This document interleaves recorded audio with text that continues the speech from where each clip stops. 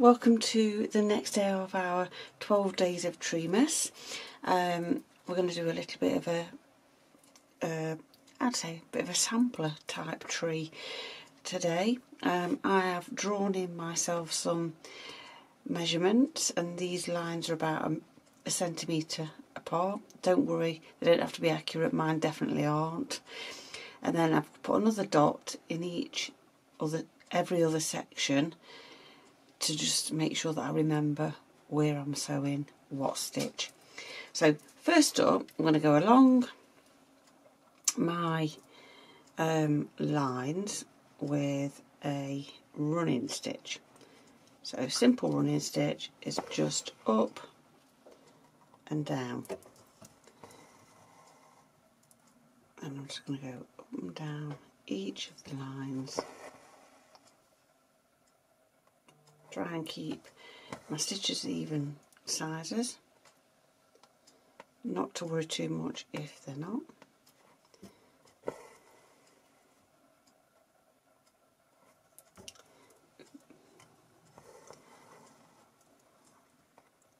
We're going all the way along.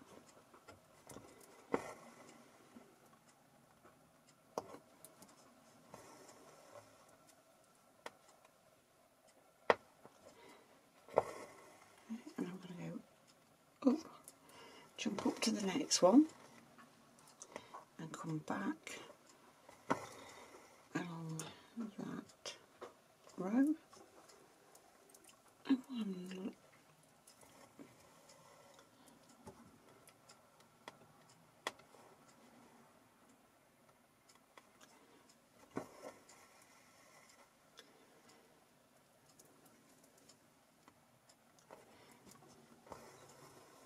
just been outside with Reggie for him to have a little sniff around, because he's getting a bit fractious because he's not seen his daddy all day, and he's sort of searching around for him, looking for him, because obviously I've been, not obviously, but I have been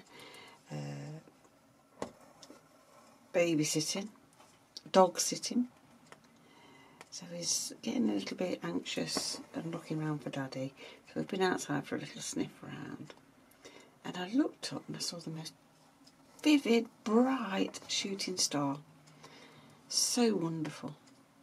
So I made a little wish, and hopefully that'll all be lovely for and come true. Just make sure my thread's not going to pull through. I'm just going up and down a simple running stitch. I love running stitch.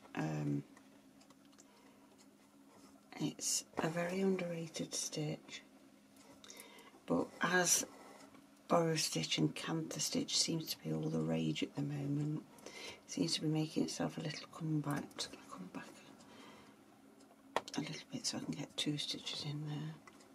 Yeah, it seems to be making it get a little comeback. It's having a moment, his running stitch. So but it's so effective. Simple but effective. I'm hoping I will have enough. If I was on not on a hoop or the bars, you could go up and down, but it is quite difficult on one of these because you can't manipulate your thread, the fabric. Just sort of showing you that technique if you've not used it.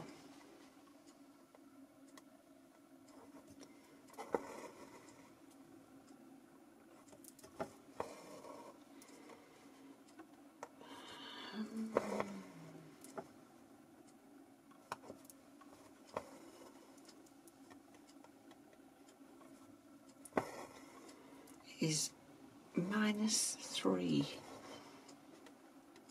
degrees centigrade here in the UK at this very moment, which a lot of you probably hang on a minute, I think I need to come back. I'm just going to undo that one and make my stitches a little bit smaller. Yeah, some of you worldwide, that won't be very cold, but it is here.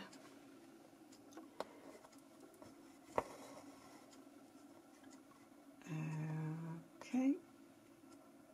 Like I say, try and keep your stitches even-ish. I still haven't, have I? Oh, I have. Well, it's alright, I'm just trying to make sure my last stitch is on the edge.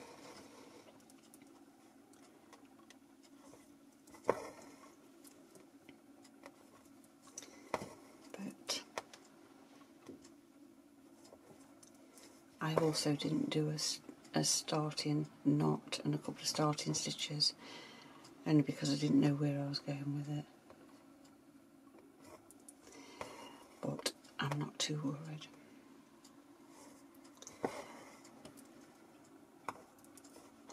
I don't always do the starting stitches, as you know, especially if I'm doing slow stitch. I tend not to do that.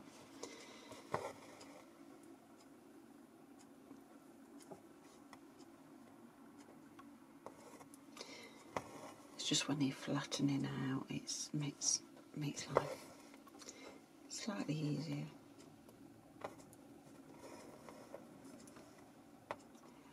Nearly to the top. I'm hoping I won't have to break off and go looking for something, because I'm not prepared.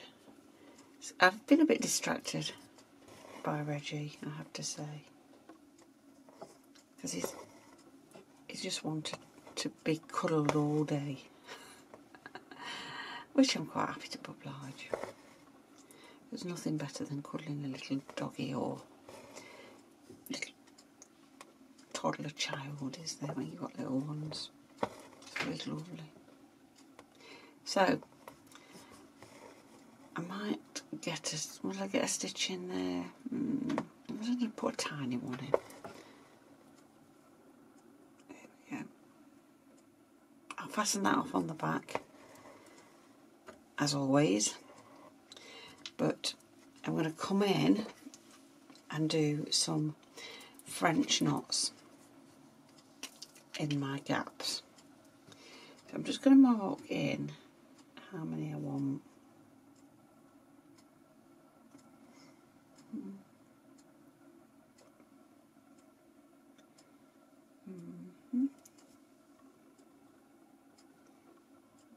Just one in there. Might space those out a bit more. Don't worry about where you're putting your pen marks. Right, what have I got on next? I'm going to do a red. A red for the French knots. Start at the top. So French knot, I know we've already done it, but I'm going to come up, hold on to your working thread, wrap round twice, and back down next to where you came up, holding on to your working thread. So I'm up, hold on to your working thread, wrap around twice, go back down next to where you came up. Don't go down the same hole, it will definitely come undone. Up, hold on to your working thread, wrap twice, back down next to it, and pull through. They're not even, I'm not too worried. Come back, across, up, 1, 2, back down, hanging on to the working thread. Up, hold on to your working thread, 1, 2, back down,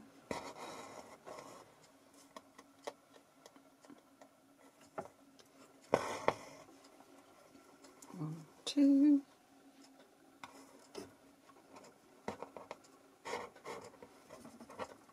oh, there we go. I know I'm carrying my threads along the back, but I don't think you'll see it because the fabric's quite thick.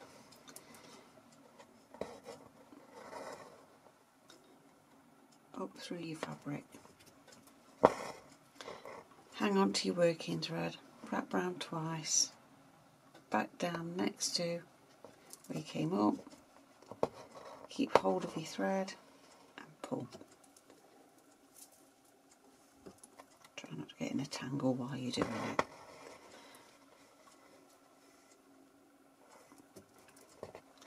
I might just get away with this little bit of thread left and might not. I'm terrible for hanging on to the bitter end with my threads. I think it's because I don't like to thread the needle up again. So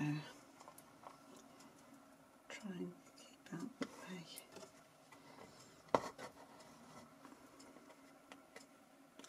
I think a little note to myself is don't make the squares so small next time, or stitch them onto a bigger piece of fabric so I can have these out further. But I did buy these new at the Harrogate Knit and Stitch. So this is my first sort of outing with them. So learning as we go. Pop in 1, 2. I'm going to just about make it. Oh, please make it. Hold your breath, everybody. Up. Oh, I'm just about going to make it. Oh, gosh. This is what I do every time. Especially on silk threads as well, because I always think, oh, I'm so mean. They're so expensive. Right. I have just about made that. Lovely. Oh, lovely. Right, I'll finish that off momentarily. And I'm going to come in and we're going to just do some little cross stitches. So you're going to come up, diagonally across and down. I might be teaching you how to suck eggs here. Then you're going to come up again and back down across it. So you're making a little a little kiss. Okay? And then I'm going to do another, probably put a couple in that one, just try and get that evened up. So across, diagonally across with your stitch, back up, and back down again.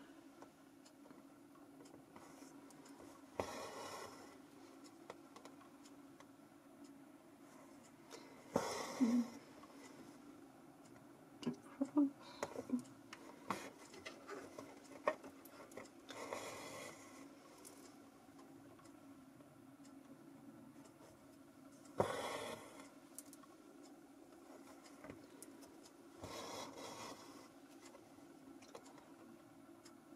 This way.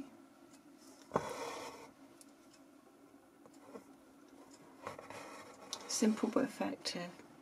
All these stitches on this little tree are this one of the simplest. Probably the French knot's a little bit more difficult.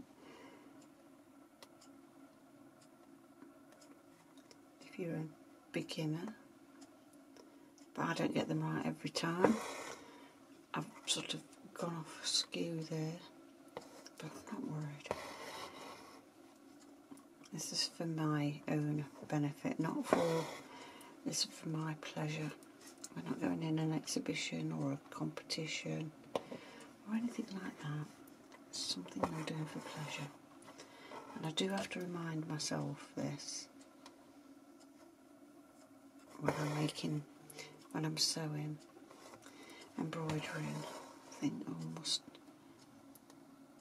remember that I'm not in a competition, not in school anymore. I don't have to prove anything to anybody. I think I'm going to carry my stitch further down. I'll probably put about 4 in here. And that's what you need to be mindful of when you're stitching. You're doing it for you, for your own pleasure.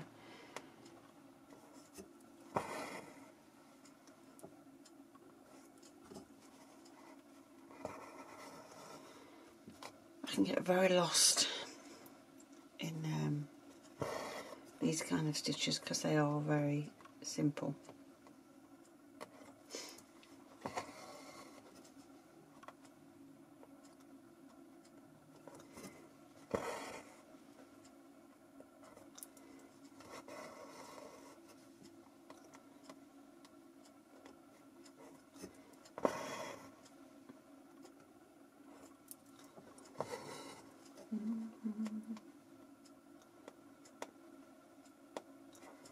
It's the kind of sort of stitching you can do when you've got a quiet night in, one of your best movies on, nice movie on, get your comfies on, your PJs. There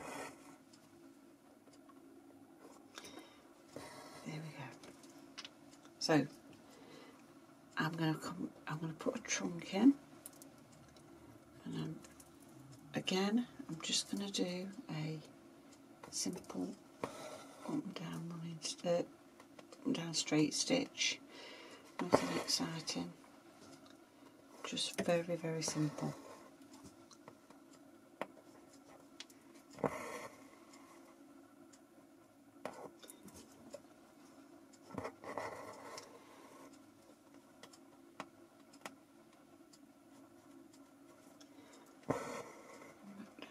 That.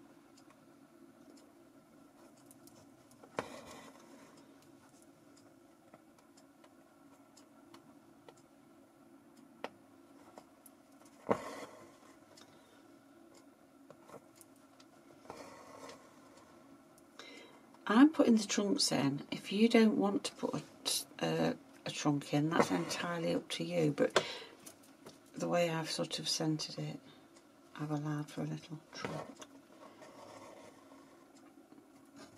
Okay, I found the atomizer, so hopefully, there we go, simple.